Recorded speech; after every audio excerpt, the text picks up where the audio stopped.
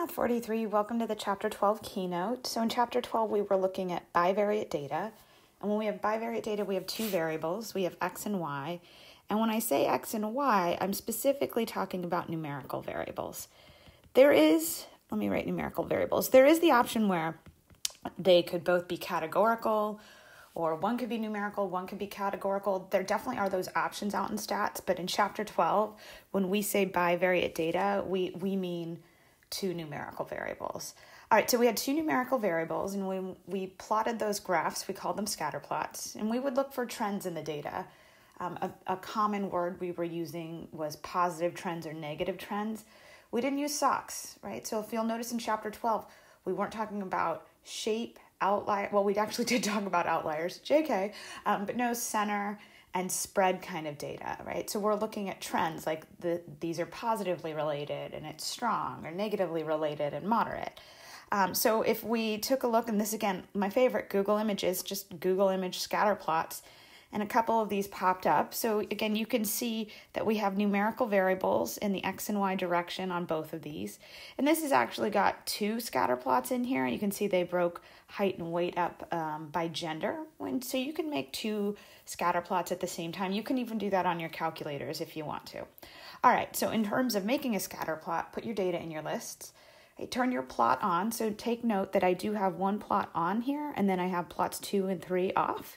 And you can see I have L1 against L2, and I have the correct type of scatter plot. And you can edit all of that out in this screen here if you want. Hit zoom 9, and there is your scatter plot. And when I say scatter plot, this is just the ordered pairs, right? You see 4 ordered pairs in the list, and you see 4 ordered pairs on the scatter plot.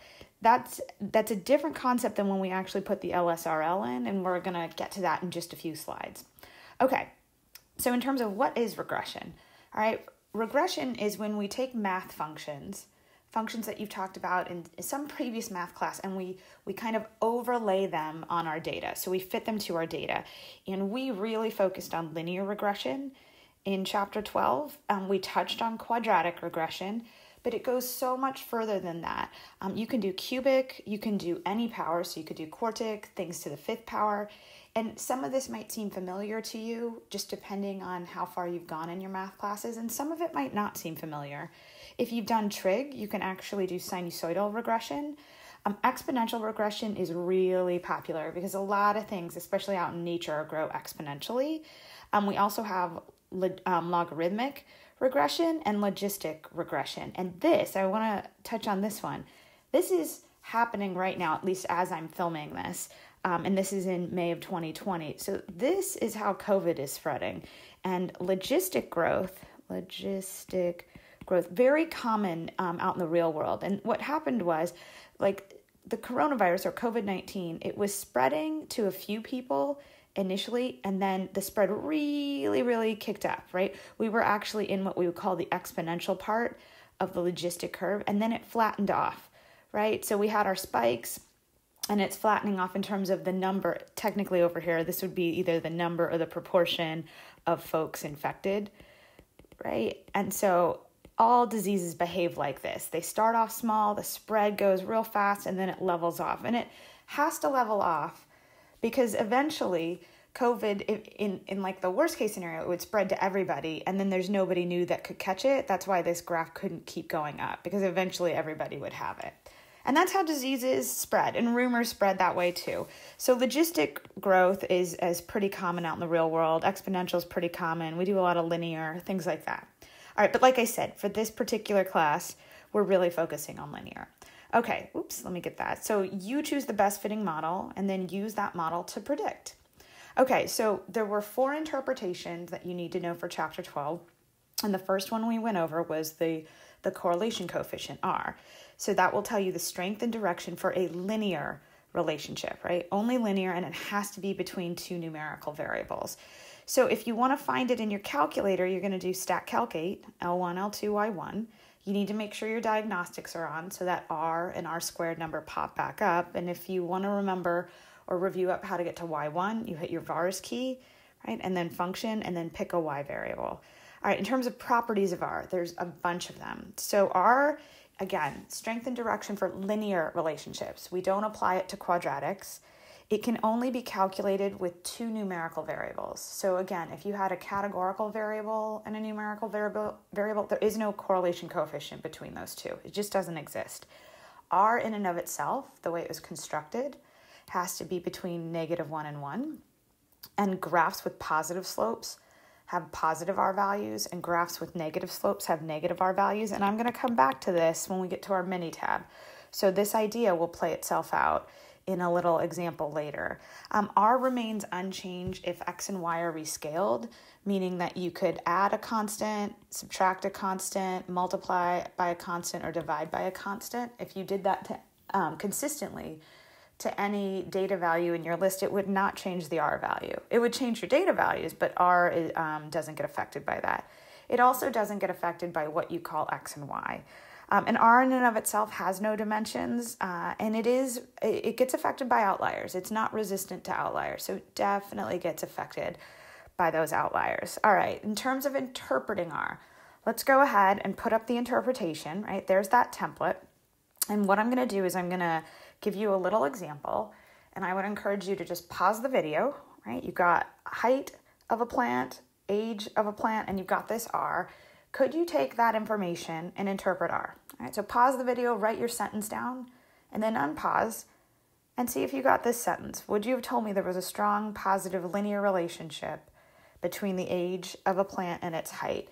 Keeping in mind that you need this back part. If you don't give me the context, if you just cut it off here, I would dock you. So make sure that you're telling me the context in all of your problems. Okay, now in terms of how to calculate R, it's going to be our standard stat calc 8, L1, L2, Y1, and you either have the older operating system, all right, or you have the newer operating system. And I did show you a video of how you could convert from new to old, and I would recommend doing that just so that your calculator always matched mine. But just know that there's plenty of students through the years I've had that just prefer the new one. So if you prefer the new one, that's great. Just make sure you're using YouTube or Googling how to do your calculator functions, because some of them are slightly different than the older operating system. All right, for Y variables, to get to Y1, hit vars, you're in function mode, pick a Y variable, right? I always say, like on Friday, if it's Friday night, you're feeling a little crazy, go for Y5, but I tend to go with Y1 because it's the first one listed. And your diagnostics need to be on. You can see if your diagnostics aren't on, you're going to be missing the R and R squared. So turn those on, right? It's in the catalog, which is second in the 0 key. Turn your diagnostics on, and then your R and R squared will pop up. All right. So in terms of this least squares regression line, and again, I just want to stress, all it is, it's a line. You could call it a model or a linear model if you want, but we're just taking that scatter plot and putting a line on top of it. All right, so your A is your y-intercept, B is your slope, and that's in contrast to what you probably did in your math class. We tend to write them in math as mx plus b, but we tend to write them in stats this way. And there's a reason for that. It has to do with something called multiple regression. But just know that that first number that's isolated, that is your y-intercept. And whatever number is connected to the x variable, that is your slope. All right, so make sure you always put that little hat over there, right? That's the predicting hat. That's what we would predict our y values to be, right? We observe y values from our raw data, and then we predict y values from our least squares regression line. Oops, I've got some words that I need to put in. Let me erase that. So use the context of the problems and write the words in lieu of y and x. So I wouldn't want to see a y here and an x here. You would actually write the word out for your explanatory variable and the word out for your response variable. And you find it the same way you find R, right? Stat calc 8, L1, L2, Y1. So that calculator command, we've been running it over and over and over again in this chapter, and we're going to keep on running it. All right, now let's practice this. So I want to make sure you can interpret the slope and the y-intercept in context. Like I said, there are 4 interpretations that you need for this chapter. We already looked at the interpretation for R, and now we're going to look at the slope and the y-intercept. So I'm going to put up the template and then that height and age example, and pause the video, right? Take a moment and see, based on this LSRL, could you find the slope and interpret it? And then when you're ready, unpause it and see if your sentence matches mine, right? And so we would have had, for every 1 month increase in the plant's age, the predicted average increase in the plant's height is 2.3 centimeters because that number, the one that's connected to the x variable, is your slope. All right, so now let's try the y-intercept. There's my template. All right, pause the video. We know the setup. We've had the setup. All right, see if you can take a moment and then unpause when you have your sentence. And does your sentence for your y-intercept match mine? That when the plant is 0 months old, the predicted height is 1.2 centimeters. All right. Okay, now, a lot of times the y-intercept isn't actually meaningful because it's an example of extrapolation. You're predicting outside of your given data range. And that's okay. It happens all the time. I mean, it's much harder to extrapolate than it is to interpolate. But extrapolation is where the money lives. All right. So with that, in terms of finding the LSRL, same thing as always, right? Stack calc 8, L1, L2, Y1.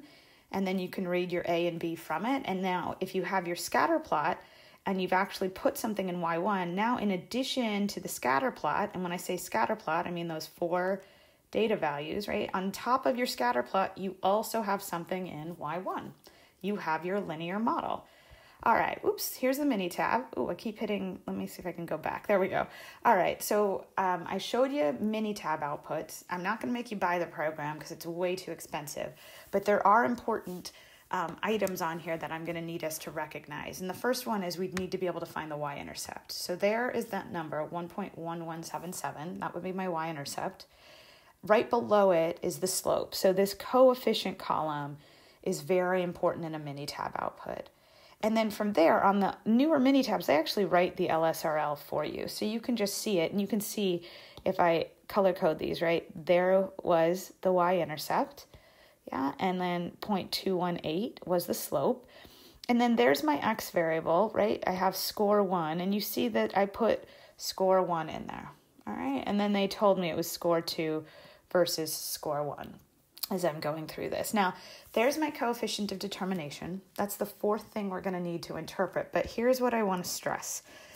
On a mini tab, it does not directly give you r, right? You see that I was given r squared. So if I have r squared equaling 95.7%, I can find r.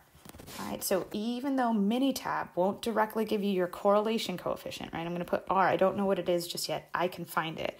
What you need to do is convert this percentage to a decimal, right? And so if I want to go from r squared to r, I'm going to square root both sides. And I have to remember that r could either be the positive or negative square root of 0.957. And when I crunch that number on my calculator, I get 0.978. And so you need to decide, was r 0.978 or was r negative 0.978? It's one of the two. And how we determine which root we use, and when I say which root, either the positive or negative root, is you got to look at the slope. So if I look at the slope, because the slope is positive, that means r is going to be positive as well. So r is going to be positive 0.978. So here I'm going to say r equals 0.978. So even if I give you a mini tab, you could find the r value. You just have to know where to look, right? Square root that r squared number, and then decide, do I want the positive or negative square root? And that's solely based on if the slope, if the sign of the slope is positive or negative. And I had mentioned a few slides back when we were looking at the properties of r, that the sign of r and the sign of the slope are always in sync with each other. So they're either both positive or they're both negative. All right, the next big thing we learned about was residuals. So residuals, the actual y value minus a predicted y value, right? Or sometimes you'll hear me say observed minus predicted. And we always get our observed from data. Ooh, that is not how you spell data. We get our observed y values from the raw data, and here we get this from quite literally our y hat equation, our LSRL.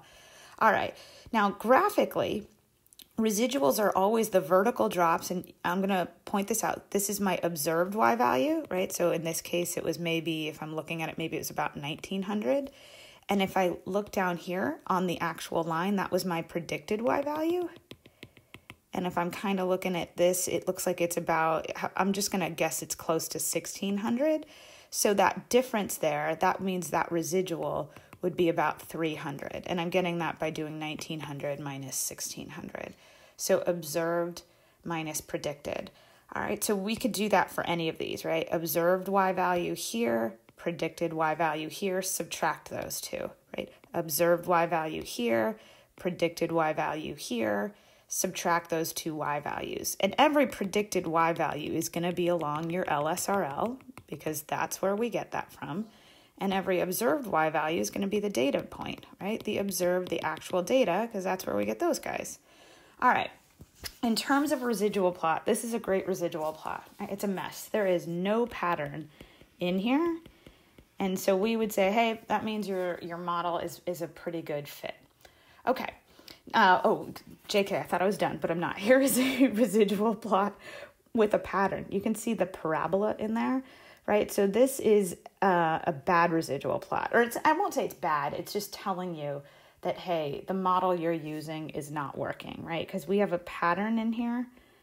All right, and so, whoops, sorry about that. Oh my goodness, let me get this back up. We have a pattern in here. I was gonna make a sad face.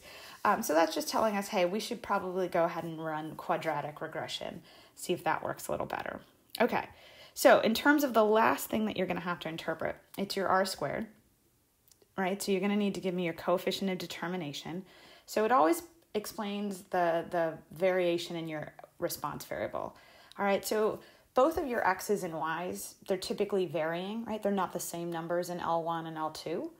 And so we look at how much L2 is varying and say, based on how much that is changing, those data values in L2, how much of that can just be attributed to the change in the I could say the X values or the values in L1, right? How connected are they? And the higher, the better. So again, going back to that height and age example for these plants, I could say if R was 0.945, I could square that number and say 89% of the variation in height is explained by age. So imagine that you plant some kind of plant and it's growing. Well, its growth, you can explain almost 90% of why it's growing just based on how old it is. That's all it's saying. Okay. Now, again, your R squared, right? If I wanted to get to R, I would square root both sides. So we want to make sure that on a mini tab, you can go both directions not even both directions, but you can go from R squared back to R, taking that square root. All right. Is the model a good fit? Oops, I forgot to actually put this in order. So 3 factors should go into your decision. All right. So it should be, does the scatter plot look linear? All right. Is R close to 1 or -1? And then is the residual plot scattered? So when I talk about your scatter plot, I'm talking about when you make an L1 versus L2 graph, all right? And we want that to look like a line. And you've seen me in the videos either make a happy face, a medium face, or a sad face, just depending on what I see.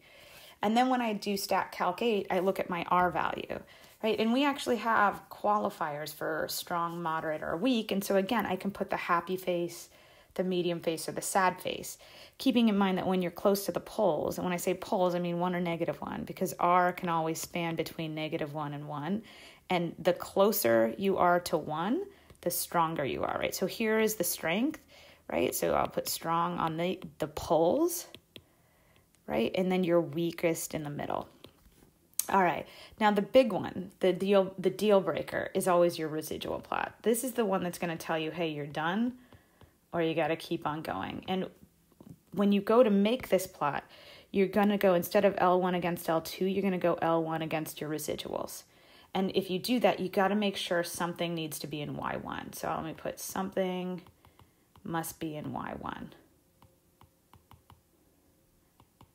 So if you're not getting a residual plot, maybe you didn't run stat calc 8, L1, L2, Y1, and that's why you're running into some problems.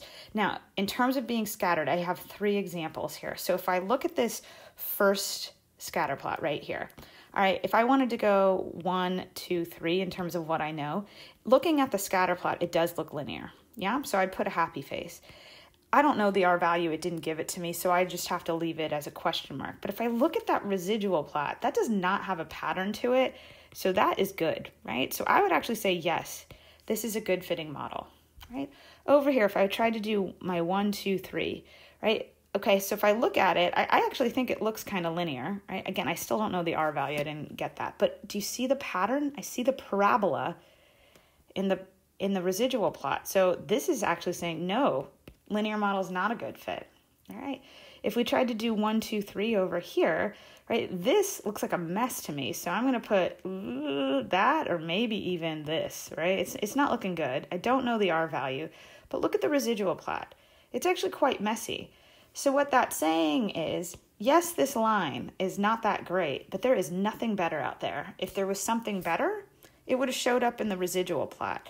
So believe it or not, I would say, yeah, it's an okay fit, right? Yes, the linear model it's an okay fit. It's not the greatest, right? But there's nothing better out there. Okay. So the last thing we talked about was outliers and influential points. So outliers, they tend to have large residuals, right? More than 2 standard deviations above that average. And usually we're finding our residuals in the third list.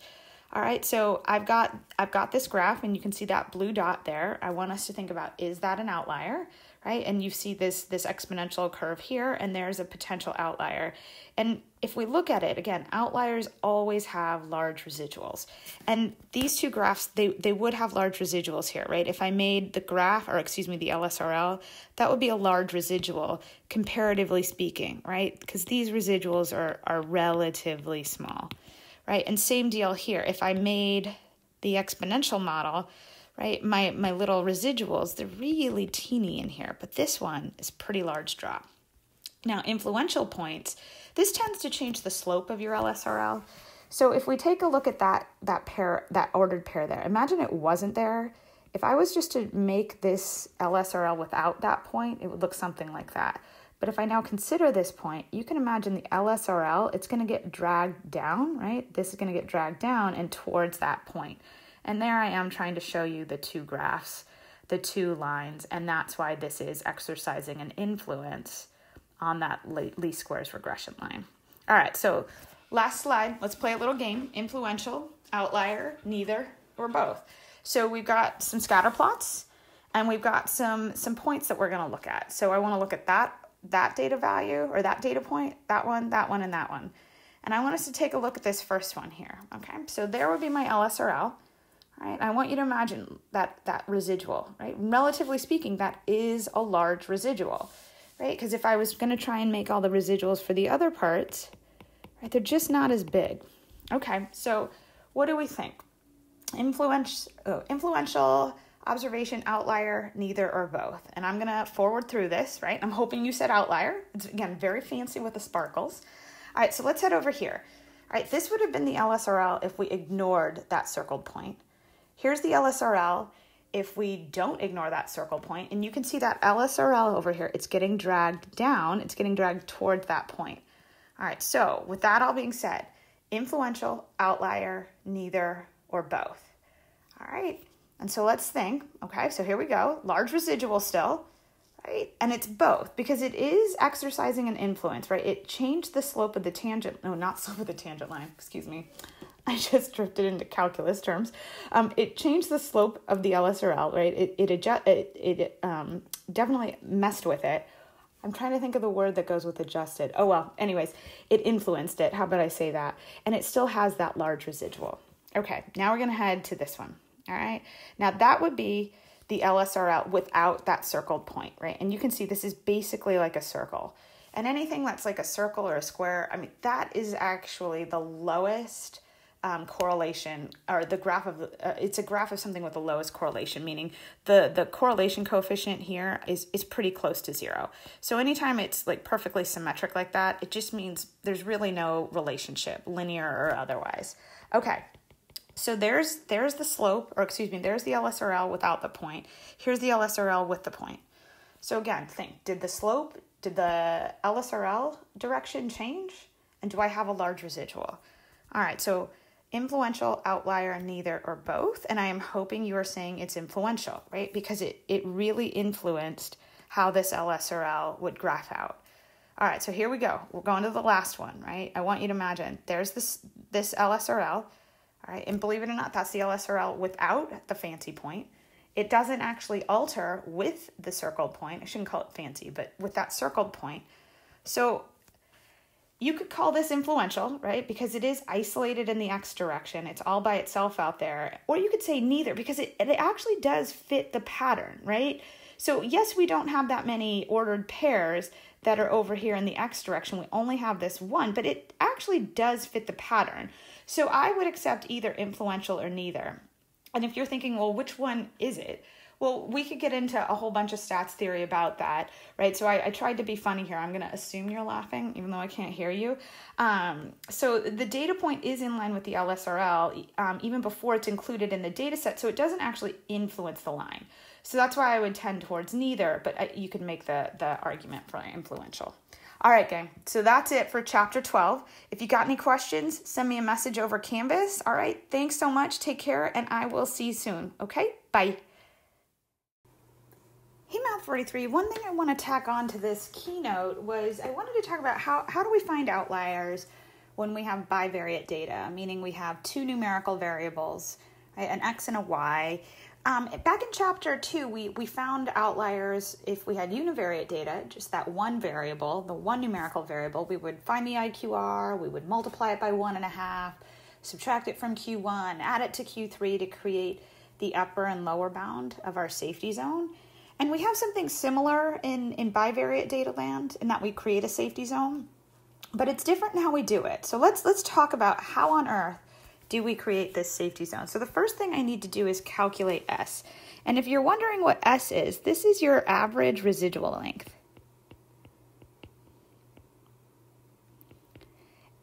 All right, and in terms of what a residual is, again, residuals, when I say residuals, we talked about it even in this keynote. A residual is your actual Y value. Oops, that's not how you spell actual. Actual Y value minus your predicted Y value.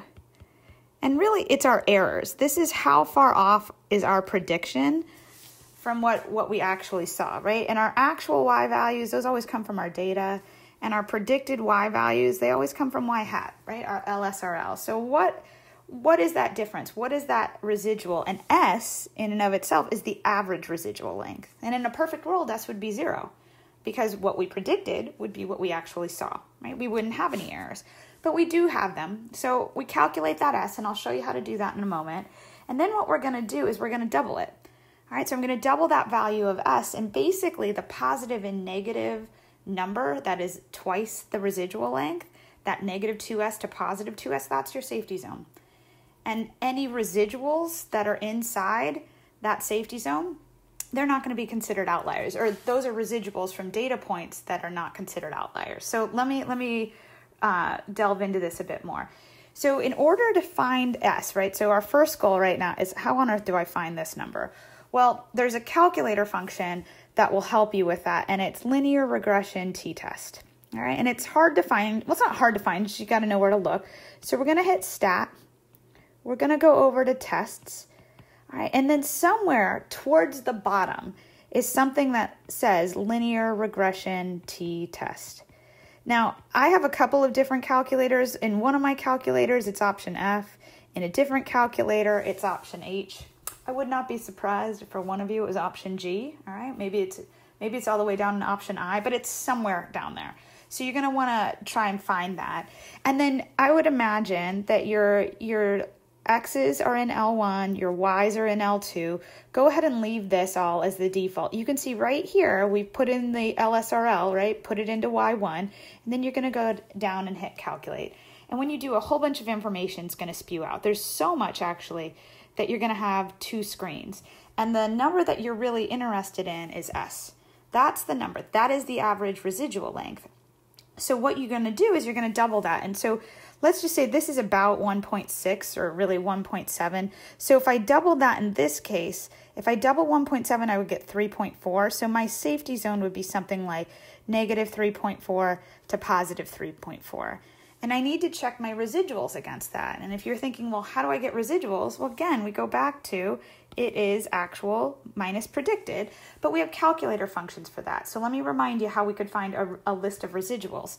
And I know there's a bunch on here, so I'm gonna get rid of this for a moment. But let's say your data was in L1 and L2. You could go into L3, and when I say go into L3, again, up in the definition, and define L3 to be the residuals. Let me clear this out just because I know it's getting a little crowded. Right? Say, hey, that's going to be my residual list. And when you hit enter, it will auto-populate. And then you can go ahead and you can check all of these numbers here. And again, I know it's super crowded, but I can look against negative 3.4 to positive 3.4. So since it's so jammed up, let me go ahead and I'll switch to purple, and let's just take a look at this first one, which says 2.6. All right, 2.6 is inside this zone. So this data point here is not an outlier, right? So not an outlier. And what I would need to do is just go through the rest of these residuals and see if any of them are larger than 3.4 or smaller than negative 3.4. All right, and that's how we do that. All right, thanks so much, everyone. Bye. Whoops. Oh, and then any residual points. Sorry, I probably should have said this too. Let me forward through all of this. I'm doing great. Any residual points outside of the safety zone are considered outliers. All right, now I'm ending. All right, I'll see you later. Bye.